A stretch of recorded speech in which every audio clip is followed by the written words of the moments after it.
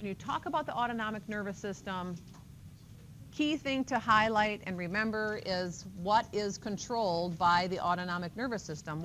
Who's the boss? What part of the brain is the boss of the autonomic nervous system? Do you remember?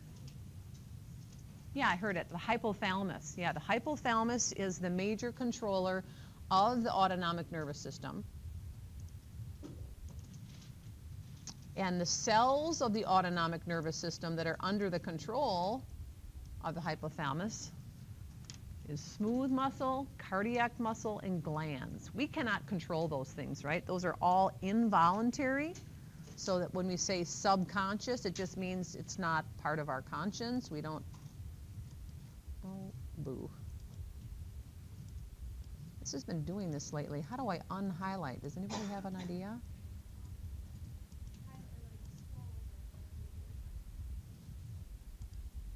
What happens?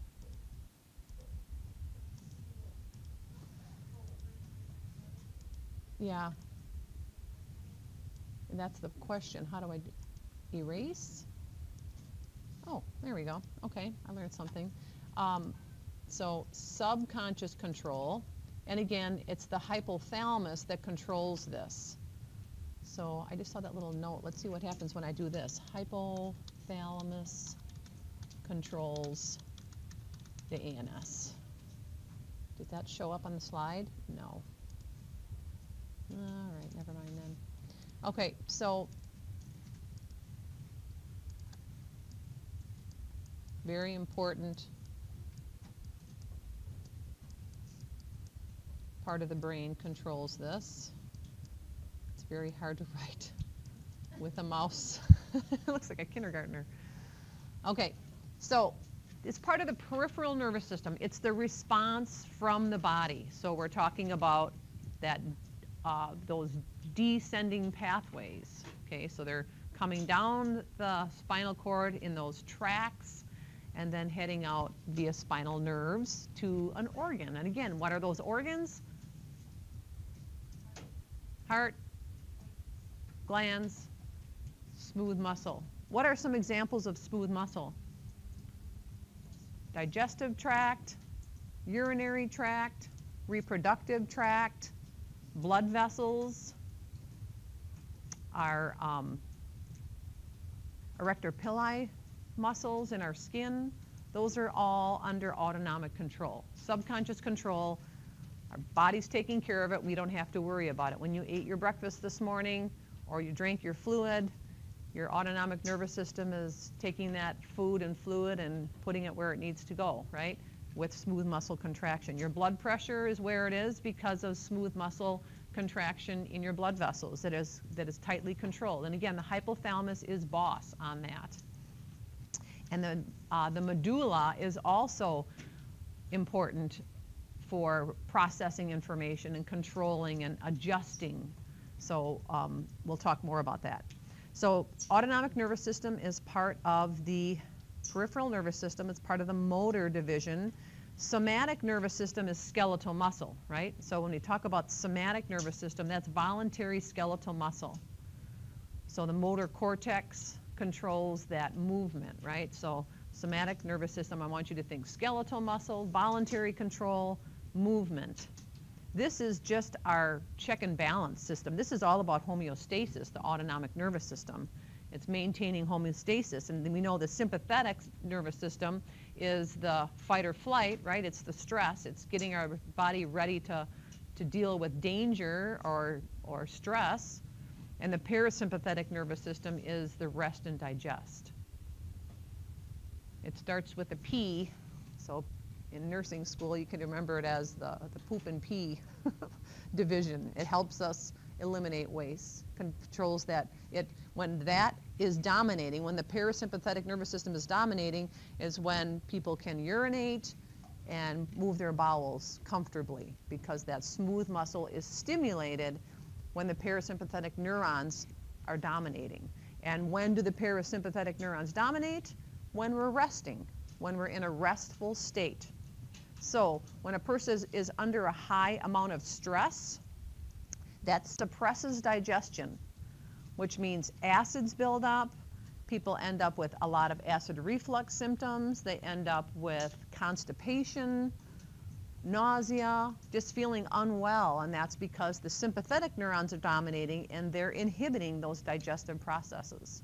Same thing when people are busy at work. They don't feel the urge to urinate because they're just busy, and they can go a whole 12-hour shift and realize, my gosh, I never used the bathroom for an entire 12-hour shift. That's not good, right? We need to have downtime to pay attention to our body and also make sure we're getting enough fluid too. Oftentimes people can work a 12-hour shift and the only beverage they took in was coffee, right? And that's not a hydrating fluid. So we got to pay attention, just take a break. And what I try to do when I'm thinking it, because that happens to me as well, is when I'm passing by the water fountain, I just fill up a cup and I just slam it real quick and try to do that a couple of times during my shift just to make sure I'm making a conscious effort to get fluid in. Because you don't have time to sip on water. Sometimes you can bring a beverage in and store it in a cabinet in some of the nurses' stations at Gunderson, but just depends on the environment and what's in that container. If it's caffeinated beverage, then that's not hydrating. So homeostasis is really controlled by the autonomic nervous system in conjunction with the endocrine system. So we talked about the endocrine system and all those important hormones that act on cells to get them to do their jobs. Well, this is part of the nervous system, so this involves neurons. And again, they're dominating when we're in a stress environment.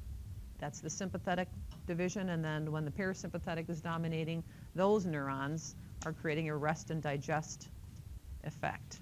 So the effectors, this is just the organs that are acted upon by these neurons, skeletal muscle, and we already said the autonomic is cardiac muscle, smooth muscle, and glands. So if I look at these neurons, they come off in different places depending on the division. So the parasympathetic has a lot of cranial nerves. So we have the iris of the eye, which controls the size of the pupil for vision. That comes off of the brain stem. So this is a cranial nerve, right? Salivary glands, cranial nerve. Then look at this. This is cranial nerve number 10. What is cranial nerve number 10? The vagus nerve. Look at all these organs that are controlled by the vagus nerve coming off the brain stem. A lot, right? So 90% of the neurons for the parasympathetic nervous system run through the vagus nerve. So when we stimulate the vagus nerve, it has an impact on all these organs. And this is the parasympathetic nervous system. So if then we come down to the bottom, the bladder and the genitals, those are controlled by the sacral region of the spinal cord. So those neurons start and exit at the sacral region of the spinal cord. So when people have damage, spinal cord injuries to the lower part of their spinal cord, they have trouble controlling the bladder and the genitals. So what that means is people with spinal bifida, have you heard of spinal bifida? When babies are born with an open spine, it doesn't close on the end of their spinal cord, and they have this big fluid sac, and there's damage to the sacral region of the spinal cord. They have trouble emptying their bladder. They cannot relax that external urethra, which is under voluntary control. They can't. So they have to self-cath to get the urine to flow. And they can be, otherwise healthy people, but without that sacral region of the spinal cord controlling those muscles, they have to self-cath to empty their bladder.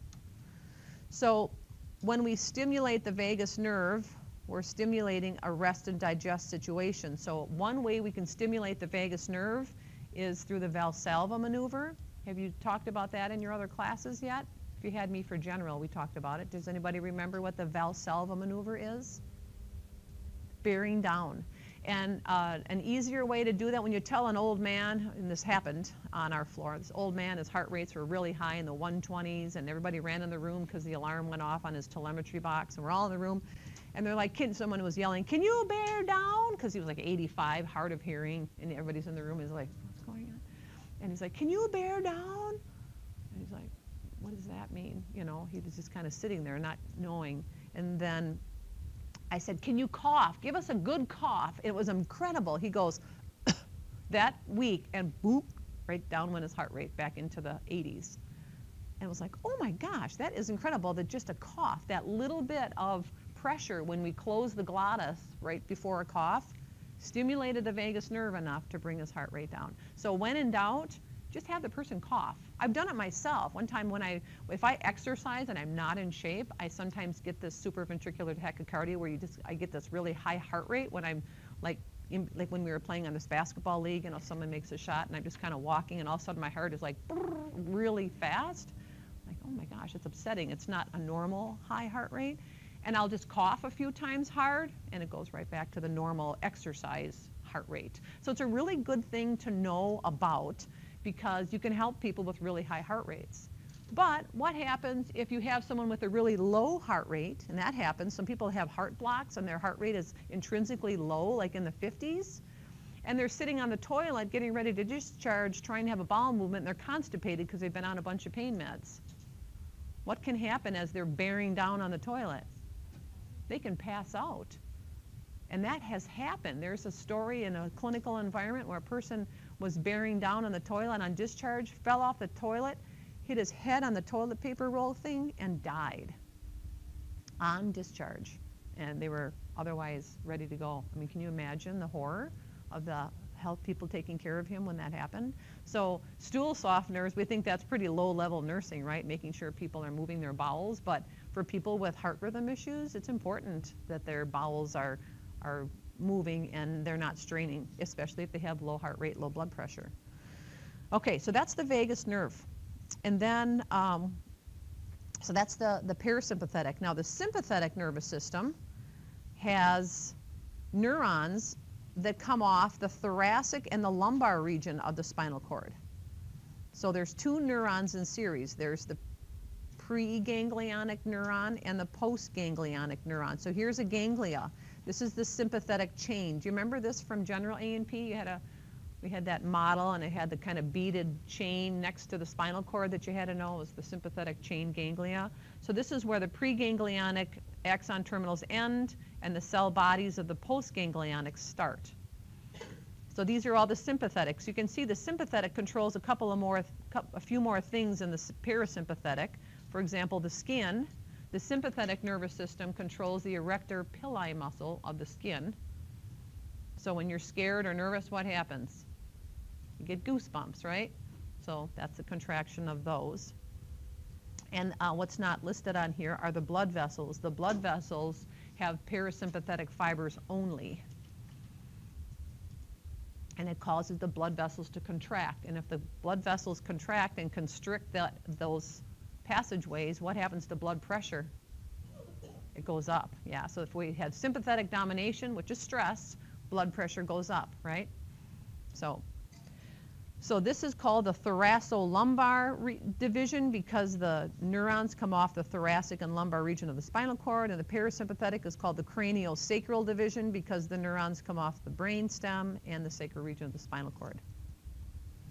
So sometimes we get what's called referred pain, which means you can have injury or dysfunction of an organ and it travels to different surfaces of the skin because they share the same pathway to the spinal cord as these other spinal nerves for sensation in the skin or in the joint. For example, people can complain of jaw pain when they are having a heart attack because of referred pain. So you can see the heart here. Those neurons, those sensory neurons, as they enter the spinal cord, share the same pathway as some of these dermatomes and also deeper tissues like in the joint and in the ear. People complain of ear pain sometimes with a heart attack. If you have a gallbladder issue, what kind of pain are people going to complain about? Shoulder pain, right shoulder pain. So when a person comes in and they're just feeling unwell and they're like, oh, my shoulder just really hurts right here, they're going to think gallbladder because that's referred pain. So the liver disease, again, people feel it right here when they have liver pain on the upper part of their neck. Okay, so those are the two divisions, and they are controlled, those neurons here. So these neurons, there's two neurons in a series. The preganglionic is releasing neurotransmitters.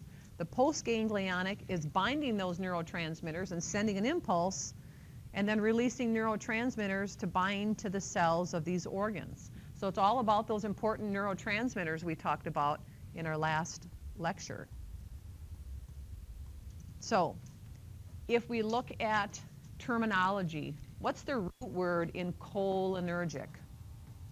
What neurotransmitter do you think? Yeah, acetylcholine. So cholinergic refers to acetylcholine. So these are fibers that release ACH. So I have a handout for you. It's in your, I think it's in our folder. If it's not, I'll put it there.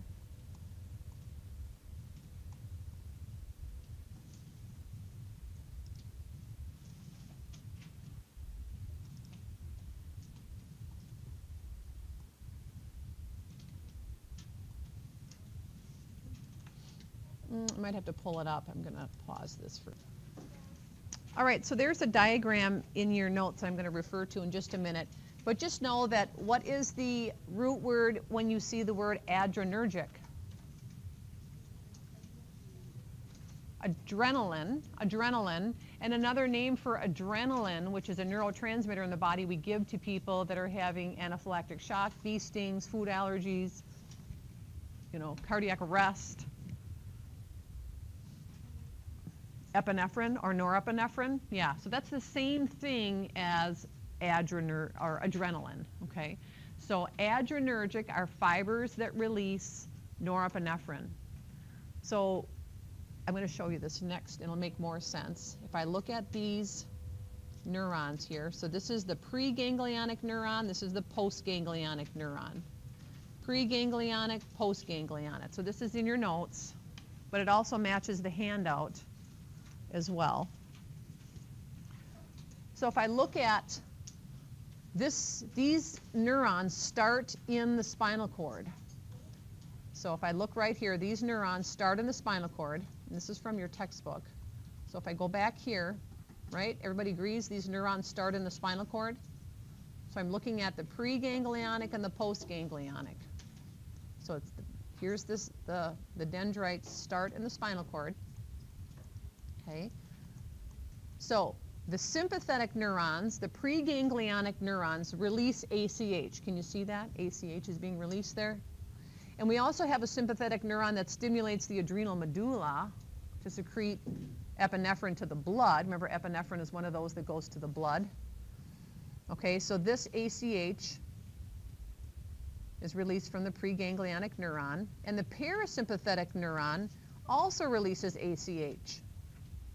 So what type of neurons, using this terminology, are all preganglionic neurons? Cholinergic, right? So that's why this says all preganglionic axons are cholinergic because they release acetylcholine. And that is always going to stimulate that postganglionic neuron to do its job. So we go back to this. So the postganglionic neuron then is shown here. Notice how long it is compared to how short it is here. So the parasympathetic neuron has a really long preganglionic and a short postganglionic. Where these, they're not a huge difference. So if we look at the postganglionic neuron of sympathetic neurons, they release norepinephrine. Because sympathetic is the fight or flight, right? So it would make sense that we want to stimulate these cells, cardiac muscle, smooth muscle, and glands, right? We want to stimulate these cells with norepinephrine if the sympathetic neurons are dominating. So we not only locally secrete it onto these cells, but it's also secreted into the blood. So when a person has a stressful event, it's going to take a while for that epinephrine to break down and not feel stressed out. So when we come home from a stressful day and sit down and think, oh, I'm so relaxed now, people feel heart palpitations, they just have trouble relaxing. That's because epinephrine has been released in the blood all day long. It's going to take a while to break that down. Okay, so that's norepinephrine. So these, what type of neurons are these then? It's the postganglionic neuron, but using the terms, what type of fibers? Adrenergic. Yep, adrenergic. So the sympathetic nervous system has adrenergic when you want to rev up the body. So what would that do to these organs? What would norepinephrine do to these organs? Promote digestion or inhibit digestion? If we're stressed out, it would inhibit digestion. What happens is blood flow to the digestive tract will decrease and is diverted to the muscles because it's a fight or flight situation. We don't want blood going to the gut. We want it in the muscles, right?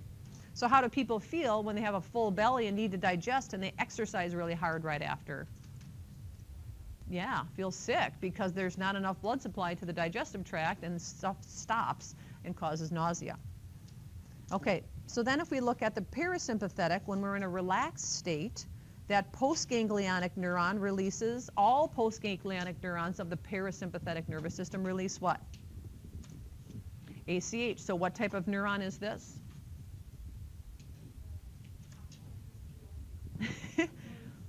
Cholinergic, cholinergic, cholinergic.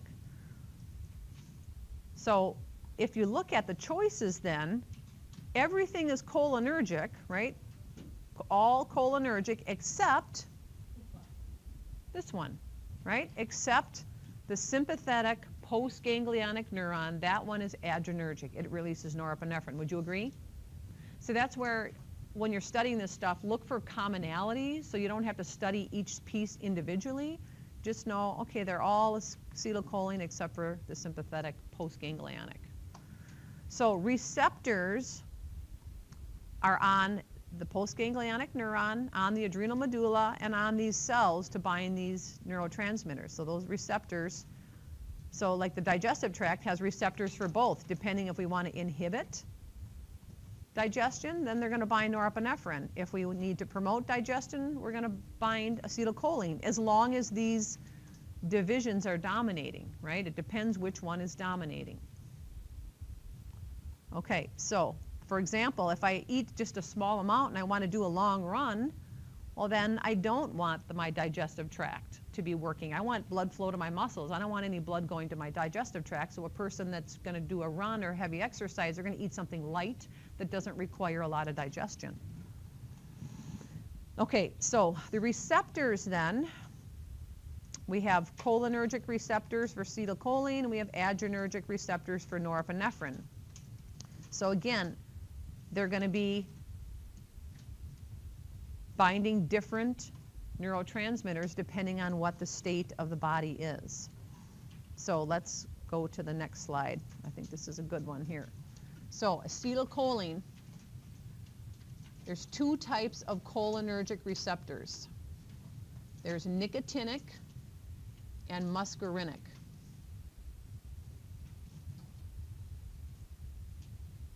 So nicotinic, the effects of a nicotinic receptor are always stimulation. So if I look at this diagram again, and you can use your handout and label that if you want, but whenever we release a neurotransmitter and it's acetylcholine, and the cell is stimulated by binding, we call it a nicotinic receptor. So these are all nicotinic receptors here on the adrenal medulla, on the postganglionic dendrites. Those are all nicotinic receptors.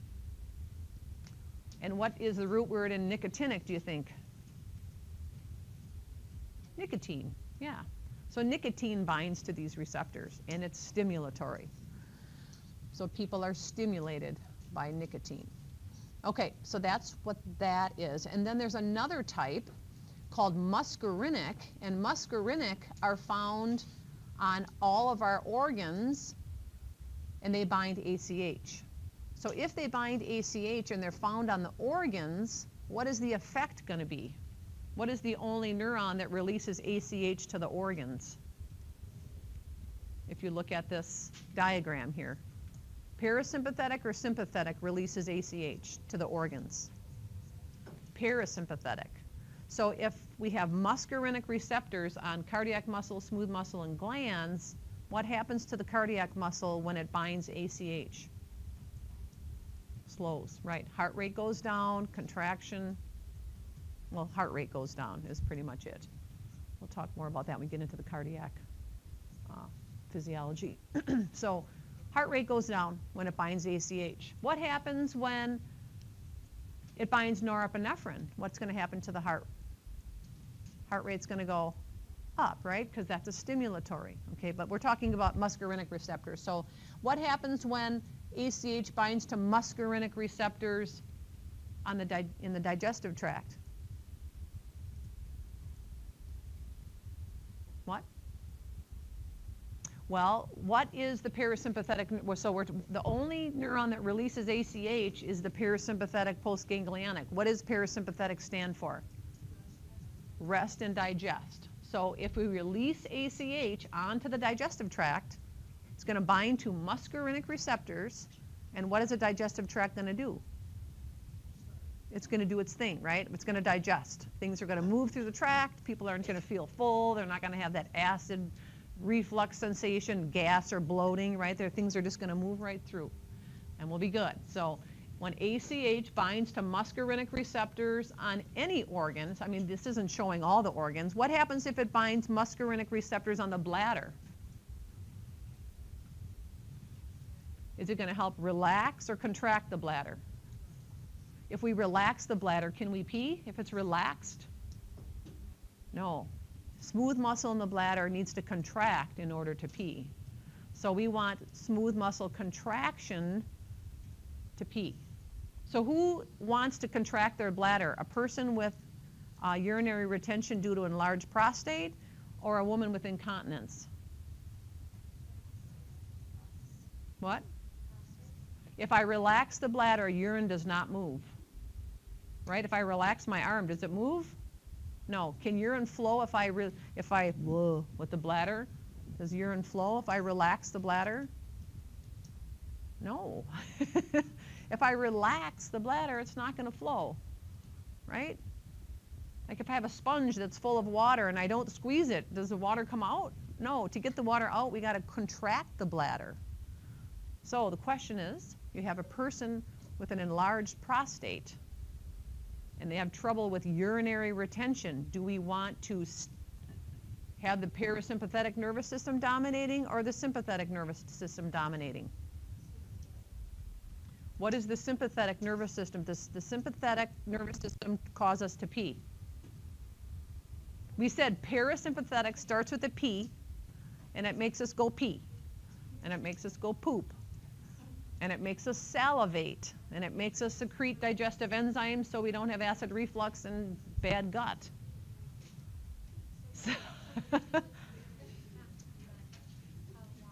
So the lady with urinary incontinence, do we want to relax her bladder or contract it? Yes! We want to relax her bladder. We don't want her to contract and pee, right? We want to relax that bladder to hold the urine so she can go when it's convenient, right? But the guy with the enlarged prostate, we need to help him pee. So we want to do what to the bladder? Contract it. So which neuron do we want to stimulate? Parasympathetic neuron, yeah, to contract that bladder. So you don't want to get confused. Contraction isn't always a stimulatory thing in the sense of sympathetic, parasympathetic. The parasympathetic can stimulate. What does it stimulate though? It stimulates the organs for peeing, pooping, digesting, salivating, anything related to rest and digest and urinating, and think of it as wet. The parasympathetic is wet. It's all about moving fluids through, right? So tearing, that's a classic one. I can't tell you how many times I've made a mental note of, oh, there's the parasympathetic dominating, as my 3-year-old sitting on the toilet in Walmart. I gotta go poop. So you're sitting there, you can't leave them alone in the stall because you gotta wipe their butt. So you sit there and they're like looking at you, and, oh! And then you see their eyes water. And that's the parasympathetic nervous system. It's dominating, so they're moving their stool, and it causes the eyes to water. So that's the parasympathetic domination. Okay, so we need a bind. So here's the beauty of this, and so why do we care, right? Why do we need to know this? You're giving medicines that mimic these neurotransmitters. So when you give somebody Flomax, when you give a patient Flomax because they have an enlarged prostate, you're stimulating which neuron? or which receptors, let's make it more specific. You're stimulating which receptors on that bladder? Muscarinic, or we didn't talk about the other type yet. Let's hold off on that. Hang on, I'll ask you that in just a minute. So we have muscarinic or nicotinic. Nicotinic is always stimulatory. Muscarinic might inhibit. For example, let's think of an example of inhibition with muscarinic. It's going to inhibit the heart rate, right? The SA node. So we have slower heart rate, right? Muscarinic receptor on the heart. All right, when I look at norepinephrine, what it binds to, it has all these lovely receptors depending on what the cell is. But here's the key things that I want you to know. I want you to know beta 1, beta 2, and alpha. I don't care about alpha 1 or alpha 2. You're not going to get into that kind of detail even in the nursing program. I've never had to go beyond beta 1, beta 2, and alpha, okay? And I have a graduate degree in physiology. So beta 1, number one thing you need to know is it binds to the heart. We have one heart, beta 1 receptors. We have how many lungs? 2, so beta 2 receptors. Good way to remember it. Beta 1, heart, beta 2, lungs. So what is it going to do to the heart if this norepinephrine binds to these beta 1 receptors on the heart? It's going to increase the heart rate, right? It's going to increase the contraction. It's going to dilate the blood vessels serving the heart because we're fighting or flighting right now, right? When is norepinephrine being released? When we're fighting or flighting. So do I want to give a medicine to bind beta 1 receptors with someone with heart failure and high blood pressure? No. I want to block beta 1 receptors, beta blockers, right? Metoprolol, propranolol, all those olol medicines we give are blocking beta 1 receptors. So norepinephrine can't bind, and then the heart rate stays down. Blood pressure is decreased. Beta 2 receptors, think again, the lungs are binding norepinephrine to fight or flight. What do we want to do with the airways if we're in a fight or flight? Do we want to dilate them or constrict them? Dilate them. So in this case, we're relaxing smooth muscle in the airways when norepinephrine binds to beta 2 receptors because we want to relax so we can breathe better. How about the iris of the eye? So if I look at alpha receptors, we find these all over the place. The bladder is one. So what are we going to do when we bind alpha 1? What's going to happen to the bladder when norepinephrine binds to alpha 1 receptors on the bladder?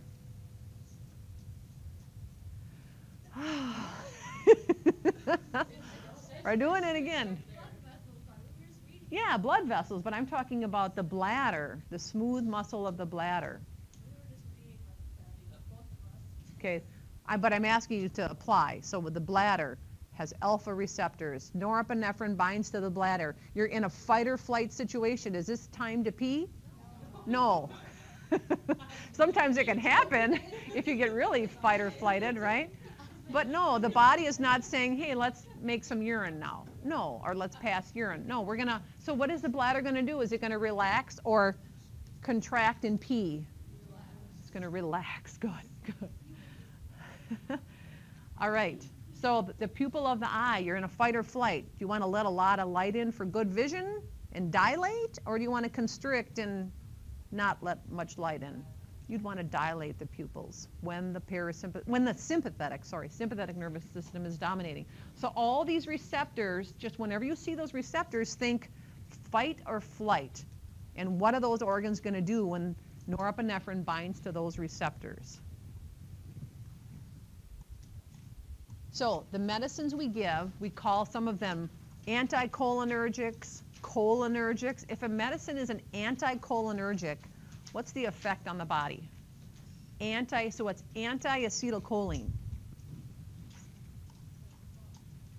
So anti-acetylcholine, so if we go back to this, we're blocking this. Anticholinergic. So we're not, instead of being wet, wet, wet, we're going to be dry, dry, dry, right? So who would want an anticholinergic? My gentleman with the enlarged prostate or my lady with urinary incontinence? urinary incontinence would want an anticholinergic, right? Because it'll keep her from peeing. And people take these things. How about a person with severe developmental delays that has trouble controlling their secretions, so they drool a lot? Would you want to give them a cholinergic or anticholinergic? Anticholinergic. Keep them dry, right? So those are just some examples. People get those in surgery too. We want to control secretions in surgery. Ever have surgery and wake up and your mouth is so dry and parched? It's because they gave you atropine during surgery to dry up your secretions. Okay, so if we look at our organs then, they have dual innervation. And what that means is that you have a sympathetic neuron stimulating the heart and you have a parasympathetic neuron stimulating the heart. It just depends on the conditions in the body which one is dominating. So dual innervation just means we have both types of neurons stimulating. So the sympathetic neurons are going to increase the heart, parasympathetic neurons are going to decrease the heart. Dual innervation just means both divisions are innervating these organs. Know that definition.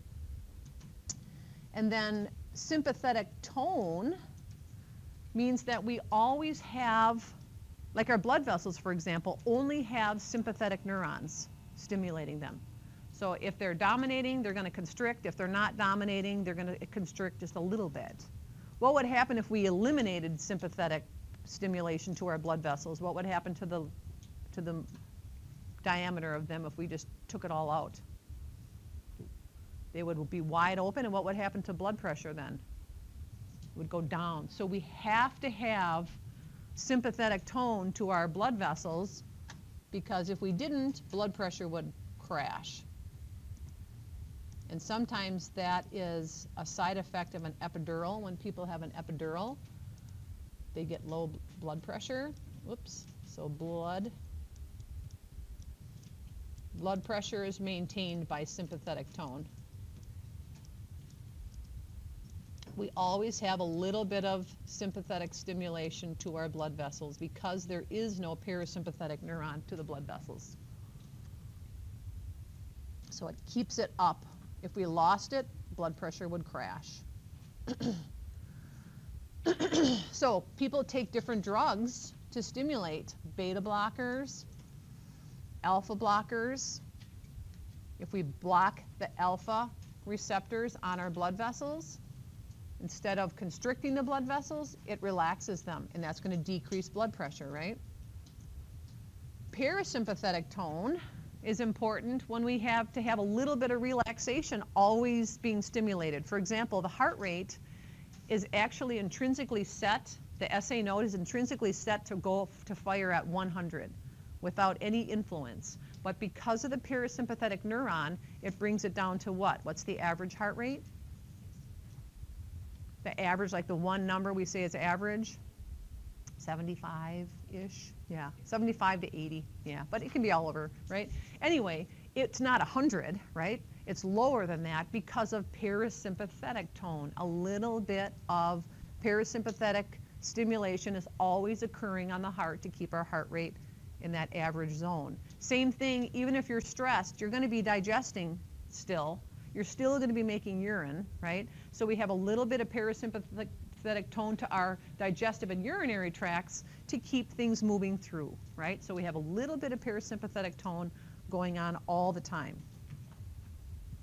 So again, if we want to block the parasympathetic response, that'll increase the heart rate and help people that are retaining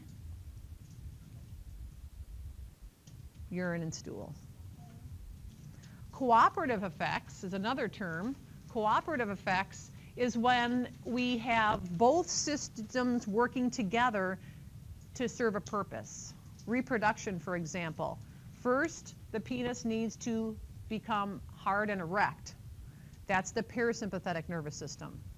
Then it switches from that to ejaculation, which is the sympathetic nervous system. And during ejaculation, symptoms of sympathetic nervous system are evident. There's increased heart rate, there's dilation of the pupils, there's increased breathing and muscle contraction. All of that is part of orgasm, and that's the sympathetic nervous system. So we call that cooperation. They're not acting at the same time, but they're cooperating. Parasympathetic arouses, and sympathetic causes the act of delivery. Correct, because dual innervation is just a concept saying that both fibers serve most of our organs. We have parasympathetic neurons and sympathetic neurons. This is saying that the action of the parasympathetic and the sympathetic work together to serve a purpose. And in this case, it's ejaculation and arousal. So when you look at these effects, if we go back to the parasympathetic, this diagram that I was showing you, the parasympathetic neurons release their acetylcholine directly onto the organs that they act on. So because we have acetylcholine esterase to break down that constant binding, that stimulation stops pretty quickly. But norepinephrine is released to the blood. So even though it's released by the postganglionic neuron to bind to these organs, it's also in the blood readily available for a while. So sympathetic effects last longer than parasympathetic effects because it's released to the blood. So these are longer acting because of that adrenal medulla.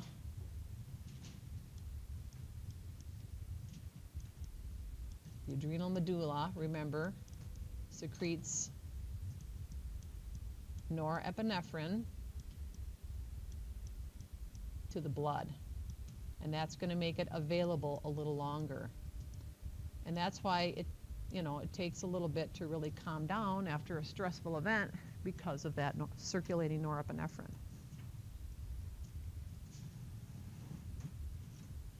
I actually wrote it right here. I didn't need to do that.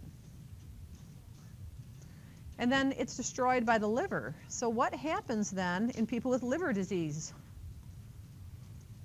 Less able to deal with stress, right? Less able, they feel the effects of stress longer. So we know that the hypothalamus, like I said, is boss of the autonomic nervous system.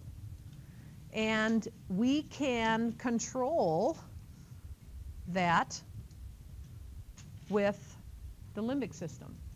And the limbic system is kind of our feel-good. There's different parts of the brain that contribute to the limbic system. So we can override the hypothalamus, the limbic system, not override, but influence the hypothalamus. And the cerebral cortex can override it completely. For example, if you're feeling really stressed, people can relax, put themselves in a calm space, right? Practice biofeedback, meditation. You can bring your heart rate down, lower your blood pressure, right? We can do that. We can also do the opposite, right? We can get ourselves all cranked up and negative and feeling bad about things, and we can elevate our blood pressure and our heart rate.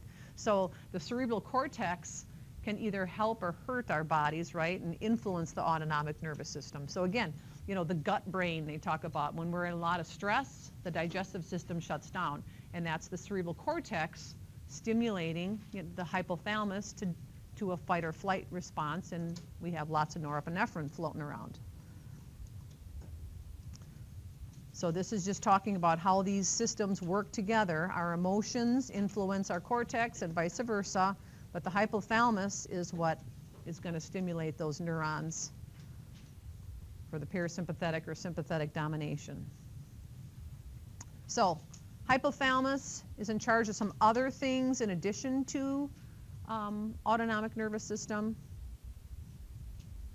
body temperature, water balance, endocrine activity. We'll talk more about that. Hunger and thirst drives. So as we age, what do we get to look forward to? Things are less effective. We have less fluid from those important glands, salivary glands, lacrimal glands of the eyes, so less mucus production in the digestive tract, so dry eyes, constipation, dry mouth, frequent eye infections because of the dry eyes. The blood vessels don't respond as well when we change positions, so when a person goes from laying down in the bed to get up to go to the bathroom, they can get really dizzy due to a blood pressure drop. We call that orthostatic hypotension. Some of you may have that now. Younger women with lower blood pressures tend to have this problem as well. It gets better as you get older. But then when you get really older, then it happens again. So we tell people to sit up, sit for a minute, then rise slowly. And I always ask my patients when they first sit up, How are you feeling? Feeling dizzy at all? No, I feel good. Okay, here's your walker. Then you stand up. How are you feeling? Feeling dizzy at all? Nope, I feel good. Okay, let's go to the bathroom. But you should ask at those 2 points how they're feeling, because sometimes they won't tell you until it's too late. So that's orthostatic hypotension.